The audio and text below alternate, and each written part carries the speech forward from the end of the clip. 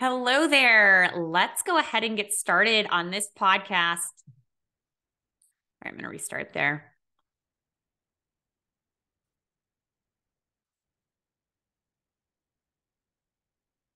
Hello there. Today we are talking about exercise. Specifically, I have 14 ways to get yourself to exercise. I am convinced that if I could find the one way to get my patients to exercise, I would win the Nobel Prize. Exercise is so important for our health, yet the majority of Americans are not getting the recommended amount of exercise. And it's really hard to get yourself to move, even when you know how important exercise is. So today I am going to share with you the 14 tips I find myself giving my patients the most often.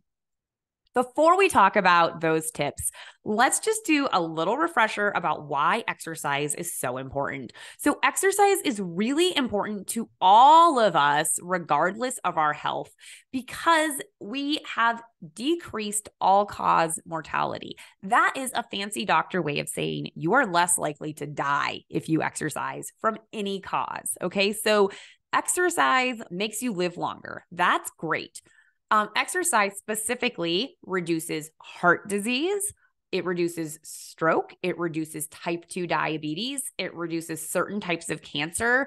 It reduces obesity. It reduces overweight, high blood pressure, high cholesterol, and it improves your bone health or osteoporosis. It also improves cognition. It decreases your chance of anxiety and depression, and it decreases your chance of Alzheimer's or dementia. So those are all pretty good reasons for all of us to exercise. If you are trying to lose weight or have lost weight and are trying to keep it off, exercise becomes even more important because, as we learned in episode 4 of the podcast, it is essential for weight maintenance. The National Weight Control Registry shows that people who have lost 30 pounds or more and have kept it off for more than a year are exercising more. 90% of them are exercising an hour a day, mostly by walking. So if you have lost weight and are trying to keep it off, or you can picture yourself losing weight and you want to keep it off, exercise is an essential part of weight maintenance. It is not actually that important to losing weight, contrary to what every magazine and probably previous healthcare providers have told you. It's a pretty marginal weight loss that happens from exercise. Most of it comes from nutrition and, in some cases, medication or surgery. Exercise adds a little bit to that, but exercise becomes key to maintaining weight. So it is a great thing to do to improve your health. And today we are going to talk about some strategies to get yourself moving more. If you're like my patients, there's lots of reasons that you struggle to get in exercise. You may not have enough time. Your life gets in the way. Maybe you have unexpected events coming up and you just never seem to have time. Maybe exercise is uncomfortable or even painful. Maybe it feels boring to you. Maybe you're not sure what to do or you don't have enough energy to do it. I am going to cover 14 things today that I think will solve at least some of those problems for you. Before we get into those 14 tips, one tip I have for everyone is to make sure you are not using exercise as a punishment or that you are rewarding yourself with food for exercise. That creates a really negative relationship with exercise. What I mean by that, and I'm sure if you don't do this, you know people who do, is you say to yourself, oh, well, I exercise, so I can have that cookie, or, ooh, I had that cookie, so now I better exercise. This is going to make you hate exercise, and the math usually does not add up in your favor when you think that way. So I encourage you to separate food from exercise. It is not going to be helpful to you in your weight loss or health journey. So exercise because it is great for your health, and exercise because hopefully you enjoy it at least a little bit or feel better after you do it. Don't exercise so that you can eat more, and don't exercise because you ate too much. That is not the way to go with movement. Okay, so let's get started with the 14 tips that I have for you, because that's a lot, but we're going to go through them quick. And I hope that some of them will really resonate with you. My first suggestion is to commit to something every day but it doesn't matter what it is. This is a strategy that can work for a lot of people because when we have something incorporated into our daily habits, it is a lot more easy to be consistent with it. So for example, medication, there is a new medication that I use for some patients. It's an every other day medication. And I think that that's really tough to remember to do something every other day. What, did I do it today? Did I do it yesterday? But if it's an everyday medicine, most people can incorporate it into their habit, right? You brush your teeth in the morning, you take your medicine, you have your breakfast, right? So committing to moving every day, but it doesn't matter what it is. So that may mean 2 days a week you go to the gym and you really do a tough workout, and maybe you even have a personal trainer or something. And then 2 days a week you walk, and then 2 days a week you do yoga, and 1 day a week you just do meditation for 5 minutes, and you kind of put that in that category. So that can be a way of just being like, every day I do something and being consistent, and you can just build on that. So that's a strategy that can work for some people, and can help improve the consistency. And then you can build on what you're doing from there. Kind of building on that, tip number 2, I learned this from some of my mentors years and years ago, is to start with just putting your shoes on, putting your exercise clothes on. If starting to exercise feels really overwhelming, maybe you haven't done it in a long time, maybe you feel like you're sore every time you do it, maybe you don't even know what to do. Start by saying, I'm going to go on a walk and I'm just going to put my shoes on today, and we'll see if I make it out the door. And once those shoes are on, once the comfortable clothes are on, maybe it'll be a little easier to just do that activity. So sometimes it's just starting with getting dressed for the activity. And if you can make it that far, see what you can do next. So that's a super easy step, right? If you have not exercised in a long time, maybe just put on the shoes. Okay.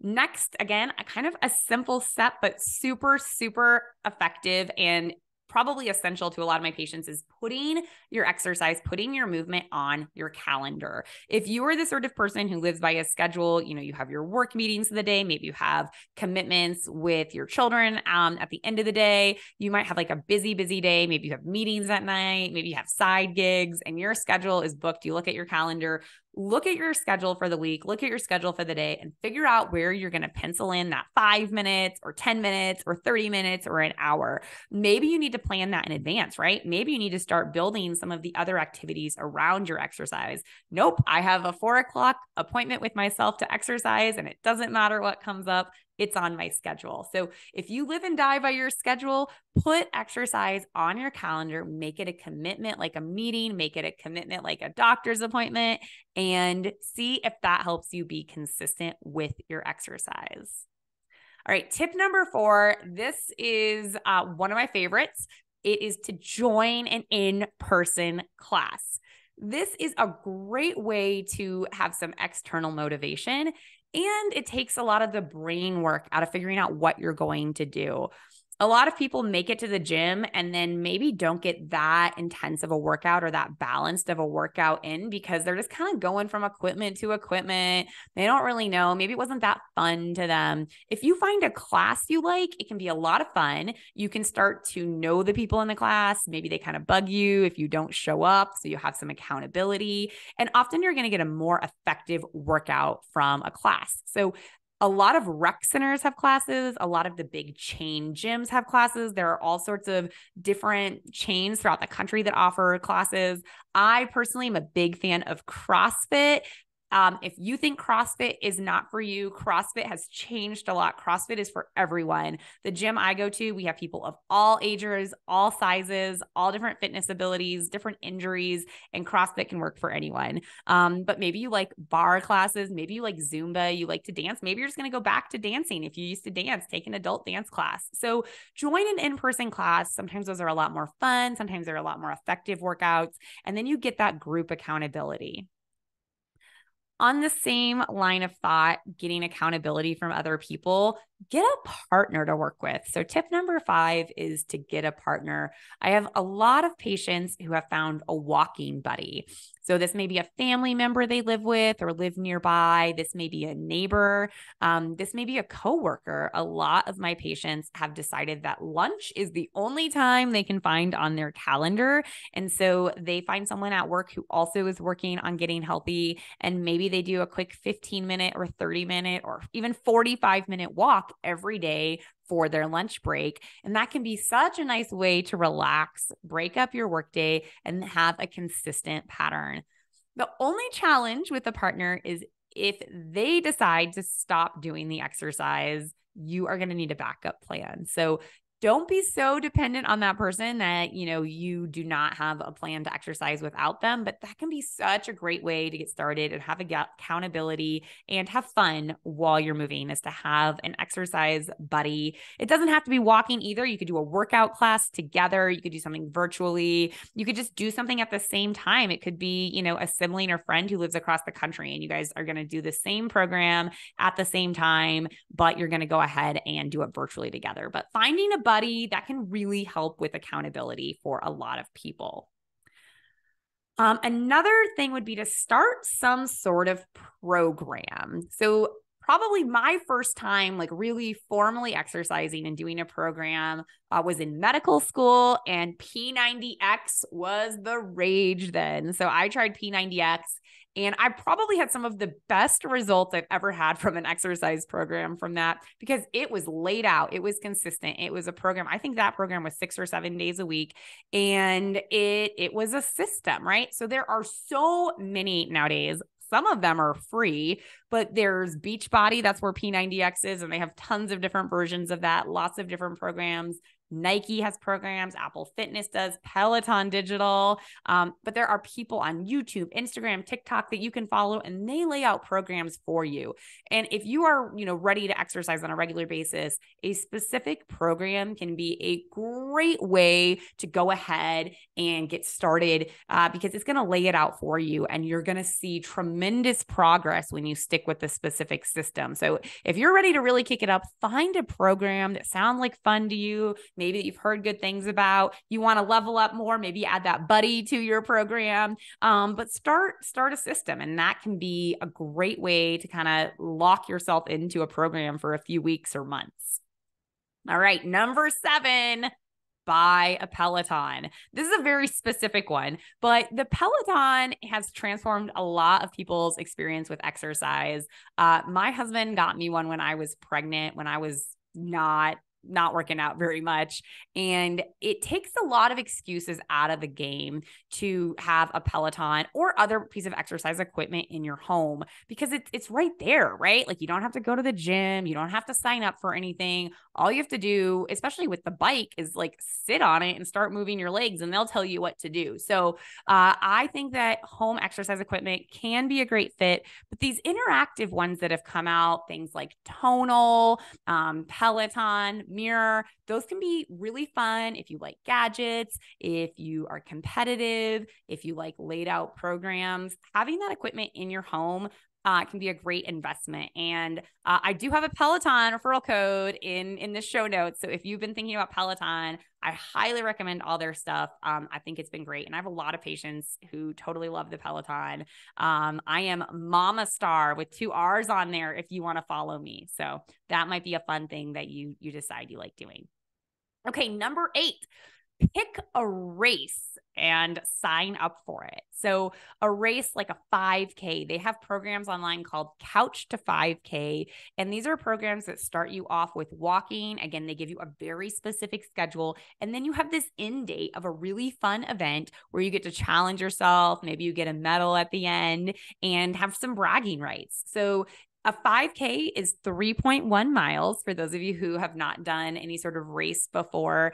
So a lot of people could definitely walk that distance, jog that distance, or maybe with training, you can end up running or jogging the whole thing. So that can be a fun challenge. And again, there are these awesome Couch to 5K programs where you can go from someone who is not exercising at all to finishing a 5K, which is a little more than a 3-mile race.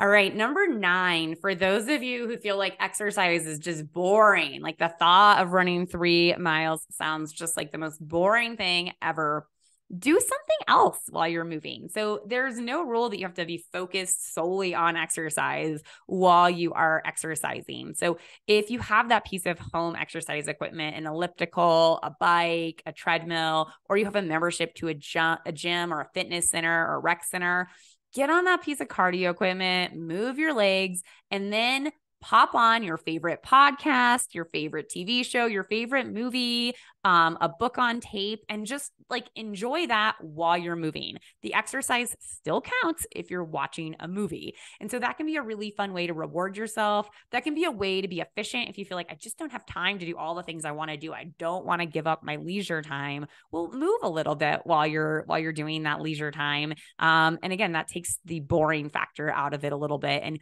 you'll be amazed how fast 10, 20, 30 minutes can go by when you are watching a show or listening to a podcast or audiobook that you enjoy.